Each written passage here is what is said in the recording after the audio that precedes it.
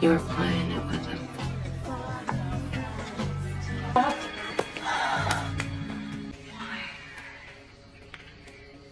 It can't happen. Catherine Palmer is good on her job as a detective, but these ongoing murders of women who are rich and are having marital problems with their husbands became a challenge for her. As she checks on the crime scene, she gets to ask questions on Vickie, the person who reported the incident. Catherine is so particular in asking questions to Vickie. She even asked Vickie to describe what Dorothy looked like when she found her lifeless body. You found Dorothy. Yes. So what she looks like. It could be visibly seen how Vickie is so devastated on what happened to Dorothy. Investigation has started as the other detectives considers looking for a serial killer doing the murders. It was being known that a certain Dr. Dominic, a psychiatrist, has been meeting most of the victims as they seek advice on their marital problems. But this doctor actually taking advantage on his female clients as he seduces them and then make out during their sessions. It has been a challenge for Detective Palmer as she tries to connect the dots on the case. She even spent time searching on Dorothy's personal things. Then she finally found something that would help with the case. Palmer lives alone. She doesn't talk too much about her private life, but still having a hard time forgetting what her late husband did when he cheated on her. Catherine gets to see Vickie again and that she wants to get more information about Dorothy. That's when Palmer knew that it was Dorothy who helped Vickie find a job. You don't remember a single relationship that she might have had of any significance. Come on, Vickie, there must have been someone in her life. There was one guy she was seeing. There we go. Detective Catherine also found photos of Dorothy engaging into a sadistic sex, and that's what she is focusing on. She then receives a call about a group of women doing that act, so she went to see the owner. That's when she knew there might be more than friendship between Vickie and Dorothy. As they looked into the security camera, Catherine confronts Vickie and convinces her to finally reveal what she knew. Vickie did not deny anything that Dorothy was her lover. It's the view from Terry Ross's front door. It means that I know you and Dorothy were lovers and partial to a little rough sex. Catherine now feels she has to protect Vickie since the other two women are now being murdered and Vickie knew them. Vickie reveals that she is with a group of women, same as Dorothy, where they gather in a secret place. Most women want to have sex without men since they are not satisfied with their husbands. There's a group of women who like to get together without men. And that's what Dorothy felt, and that's why she had a relationship with Vickie. Palmer warns Vickie that she might be in danger, but she tells Catherine that she's been with this group ever since, and this is how she makes money. Doesn't this scare you just a little bit? I make a lot of money every year. This is my home. Catherine also wants to take hair samples on Vickie since she was Dorothy's lover. Palmer just wants to make sure Vickie has nothing to do with the murder.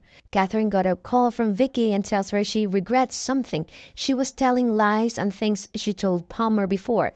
To make it up to her, she invites her to a party and that there will be people who will be joining that Catherine might consider as suspects.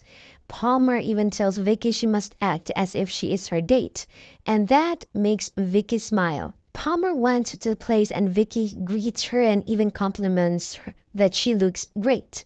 Vickie starts to ask personal questions to Catherine, and this made them feel comfortable with each other. As Vickie tries to introduce Catherine to other guests, she then holds her hand since they have to act as if they are a couple. That's when Catherine starts to feel like she is attracted to Vickie. As this attraction continues, Vickie took the chance to start touching Catherine. Vickie becomes so clingy towards Palmer when she gets a message and that she needs to leave. Yeah, thanks for a lovely evening. It's very enlightening. No, stay. As they continue to investigate the case, Catherine follows Vickie without her knowledge. That's when she got another information that Vickie is into sexual acts with rich men and that she needs to do something for them. Catherine meets with Vickie again and this time around wants to clear things with her and that she needs to tell her everything she knew. I saw you with Gil Reynolds. I followed you to the Fillmore Hotel. I watched you do your little dance of death for him. They met in a bar when Palmer saw the woman her husband had an affair with. Then, out of anger, she knocked her off. Catherine tells Vickie they can continue their conversation in her place. That's when Vickie reveals to Catherine she has to leave her family and that her own father abused her sexually and that she feels scared for her younger sister, who's left with her family, and that her brother is also abusing her sister. As their conversation continues, they both feel sexually attracted to each other. Then Vickie starts touching and kissing Catherine. As they start making out, Catherine suddenly comes to her senses that she has to stop it and tells Vickie she has to know what she's hiding from her. To talk. About what? I already told you. You want to know who I think killed Dorothy and Sandra? Or you want to know what it was like to fuck them? I want to know what you're hiding. It's another victim for Catherine to look into. This time around, she gets to know that the recent victims were Dr. Dominic's patients. So she decides to meet up with him and ask questions regarding his patients. After their conversation, it reveals that Dr. Dominic is a psychopath and he dresses like his mother. He was being abused when he was still a child and that his victims were his patients. The recent victim made Catherine so heartbroken when she finds a photo of Vickie inside the girl's purse, and that's when she realized that Vickie is dead as well. Palmer also discovered that Vickie is actually a victim of that sadistic act made by Dorothy when she watched the recorded tapes. The last supposed to be victim of Dr. Dominic actually killed him when Catherine went to see his place. Then the woman shot Catherine, but she was able to stop her.